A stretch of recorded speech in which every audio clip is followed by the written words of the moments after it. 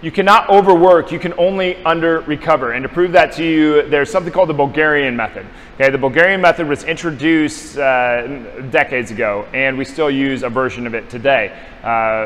What happened was they were going to train 3 times a day. They were going to wake up in the morning, let's say they're going to wake up at 5, they were going to train by 6, they were going to wake up, eat, train, eat, sleep. And then they would do that again at noon. They'd wake up, eat, train, eat, sleep.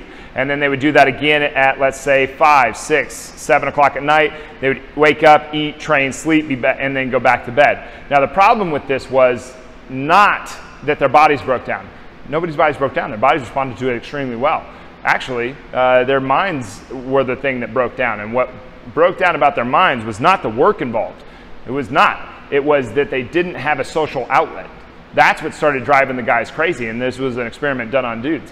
Now, so we needed to add in a certain amount of social interaction to be able to get this to work. This is still how elite athletes are training today, professional athletes that don't have to go to another job and deal with the rigors and the stressors of that. Now, to deal with stress, because there are two different kinds of stresses. There's stress by design, and then there's just the crappy kind of stress that we get from life, right? A fight with your significant other, stubbing your toe, really bad traffic. It just kind of sucks. Whereas stress by design is stress that we're working smart to create a stimulus that the body will respond to in order to give us what we want. It's a coaxing along of the body and of the mind. Okay, we have stress by design, where we can do school would be stress by design, workouts would be stress by design, whereas a fight with your significant other, really sitting in traffic for hours on end, thinking really negative, awful thoughts, beating yourself up.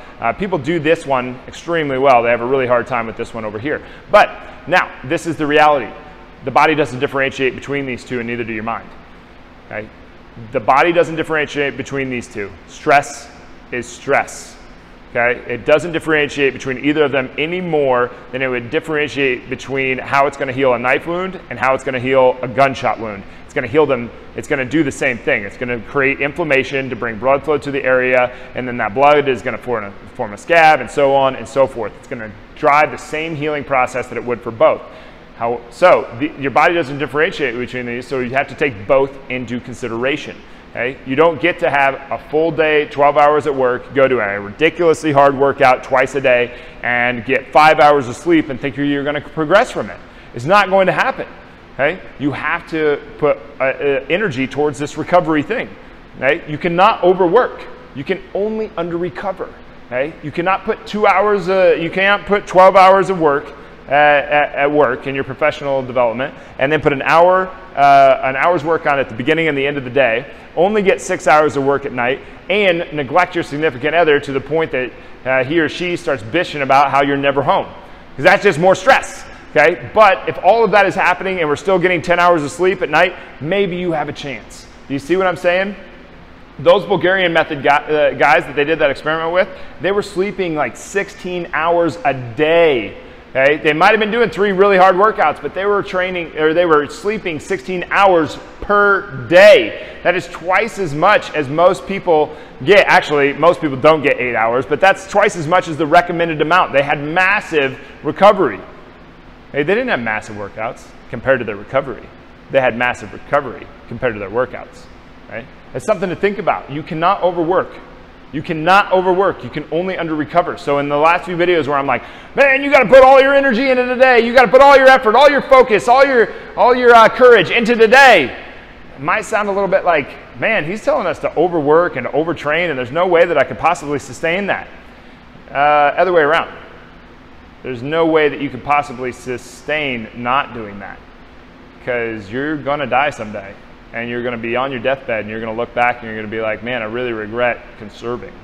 I'm going to really regret not going on that trip. I'm going to really regret not going for that scary thing.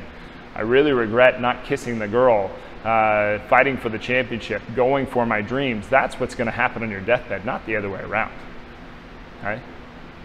But if you put everything you have out into your day, and you recover from it a great deal, you can put more out into it tomorrow. So you cannot overwork, you can only under-recover. Get this recovery thing down, okay? And use that both ways. I'm going to put as much energy, focus, effort, courage, towards my day as I possibly can. I'm going to use it all, and then I'm going to go get more, because I'm going to put that same energy, effort, focus, and courage towards my sleep, okay, towards my recovery. All right. So use that. You cannot overwork. You can only under recover.